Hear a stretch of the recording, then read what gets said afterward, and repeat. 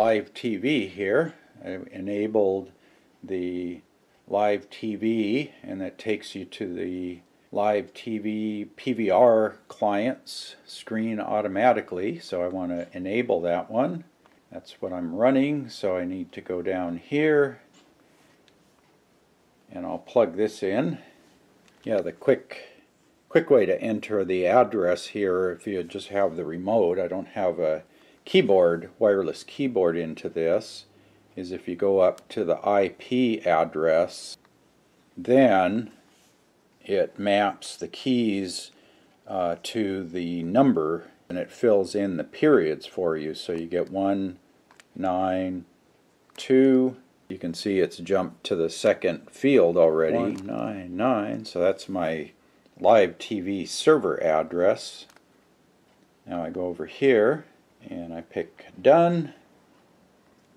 And that's the port. I don't have a username or password. So now all I have to do is go down, enable, and boom, there we're loading the program guide. Yeah, because I just had read that DVB Logic had released their PVR client for Kodi, compatible with the Raspberry Pi 2. I like their disclaimer down here, that's pretty nice.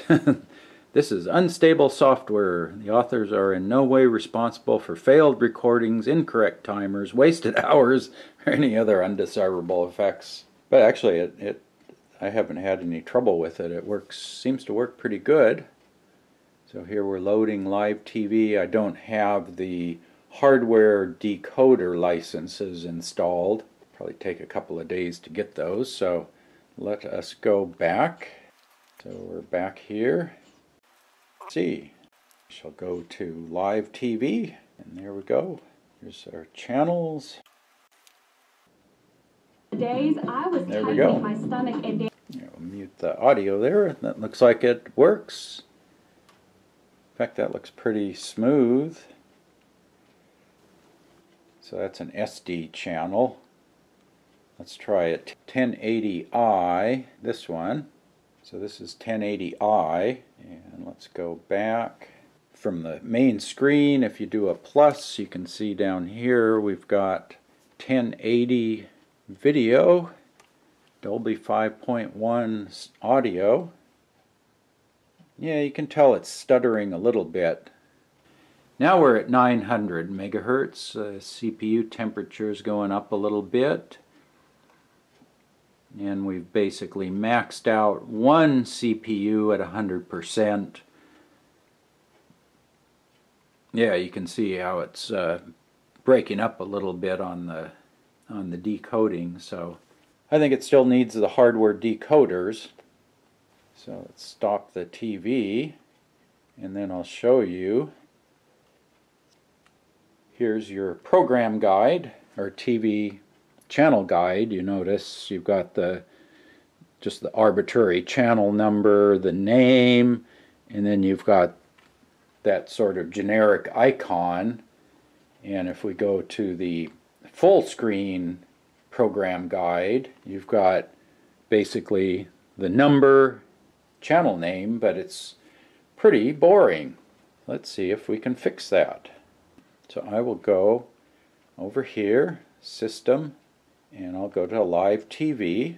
So that's something they don't have working yet, is they have, this is grayed out, scan for missing icons, so they don't have the channel icon stuff working yet. That's interesting. So they do have the channel manager. You can go through and assign individual icons, but that's kind of tedious because you got 100 channels. You've got to select 100 different icons one at a time. So I guess we can't do that yet. A few functions are missing, but it's usable as is. Check out my channel for some of my other Raspberry Pi and cable cutting videos. This will be my new smarter smart TV. At least it's a faster smart TV. Subscribe to the channel for updates. If you have any questions or comments, put that down below the video description. And as always, thanks for watching.